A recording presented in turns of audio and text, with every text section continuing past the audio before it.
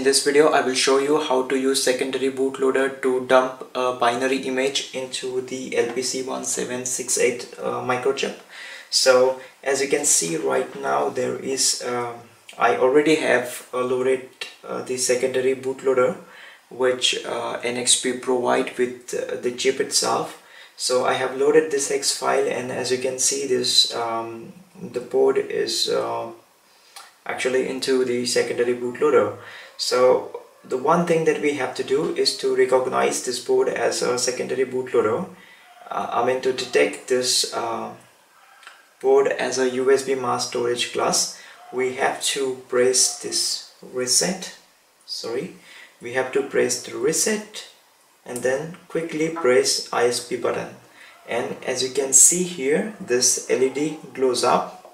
Okay, this blue LED, I hope you can see this LED glows up, and here on the screen you can see this USB mass storage class has been detected. And as I click this reset, you can see this will go away. And now as I can do this again, if I can again click reset and then ISP switch, it will again appear, it will disappear.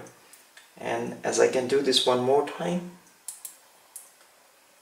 and you can see now this this device LPC1768 has been detected as a USB mass storage class. So what you have to do is you just have to open the USB mass storage class and just minimize this window and check your firmware. Here in this case I have this main.bin file, so I copy that main.bin file and paste this file, binary image, into the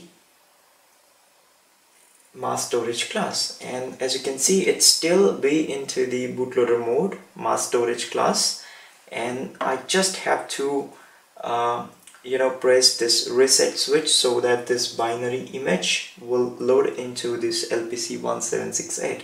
And so let me press this reset switch and this blue LED will be off.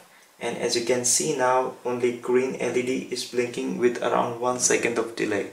So this is what I want to show you, that how you can use this secondary bootloader, which basically is a USB secondary bootloader, and you can detect this device LPC1768 as a mass storage class, and then you can put your binary image into LPC1768, so that you don't need external programmer or serial programmer for upgrading your firmware, latest firmware.